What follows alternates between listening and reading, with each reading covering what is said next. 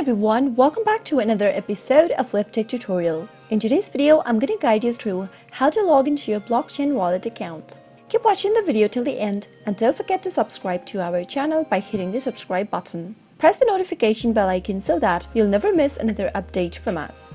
Start by clicking open a web browser and in the search box type in www.blockchain.com and press the enter on your keyboard. You'll end up in the official website of blockchain. Now, if you don't have an account yet, you can click on the sign up button at the top right corner and register yourself to your new account. Once you have an account, you can quickly log in by clicking on the login button at the top right corner or simply right here in the middle of the screen. On the next page, you'll need to log in using your email or your wallet ID for your blockchain. Let me enter my email address that is associated with the account, since you can type in any one of them. Now, after you're done, you can click on the continue button. But in case you've forgotten your email or your wallet ID, you can click on Need Some Help link right below and follow the instructions to solve your problem. After you're done typing in, click continue and you'll need to verify your device by clicking on the email link that has been sent to your email address. Click open a new tab and go to your email and you should receive an email from blockchain.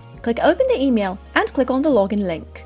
On the next tab, you'll get to type in your password. Type in the password that is associated with your account without making any kind of a mistake and make sure that your caps lock is turned off while typing in your password.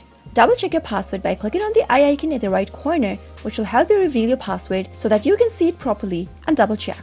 After you're done, click login. Wait for a few seconds and that way you'll be logged into your blockchain wallet quick and easy on your desktop. I hope you found the video to be helpful.